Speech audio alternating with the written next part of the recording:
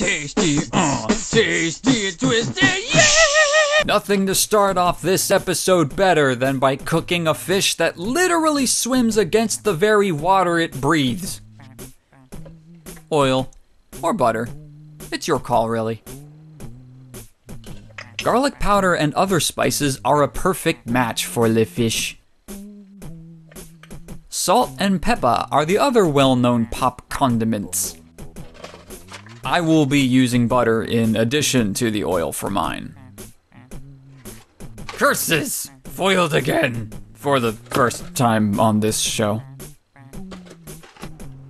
Tell a friend that maple syrup actually goes really well with salmon.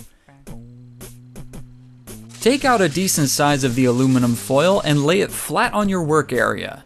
Open up your pack of fish and set it on the middle of your foil. Wash your hands before you do any actual touching of the fish. That's the butter I mentioned. Spice up your fish to your liking, making sure to coat the top evenly.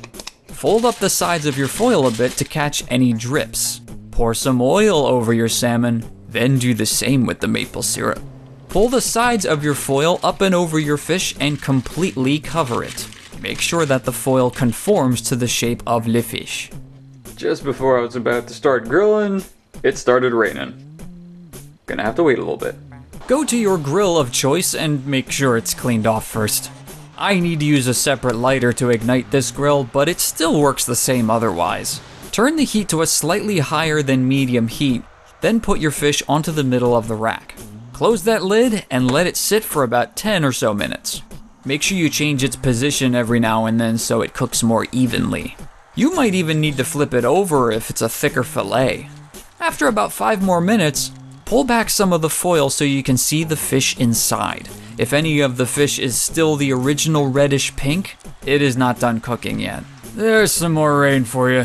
After some time, check the fish again by breaking some of it apart. If it has no more of the original color and flakes apart easily, then it is done. Bring that fish back to your work area and remove it from the foil casing. It should look kinda like this when done.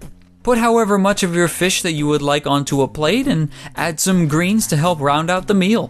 Enjoy your rebelliously fishy dish. Great for dinners and parties.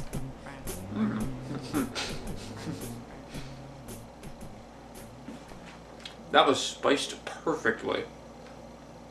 And it almost tastes like the maple kind of smoked it a little bit. It's weird, I'm not sure why it did that, but it did that. This is good.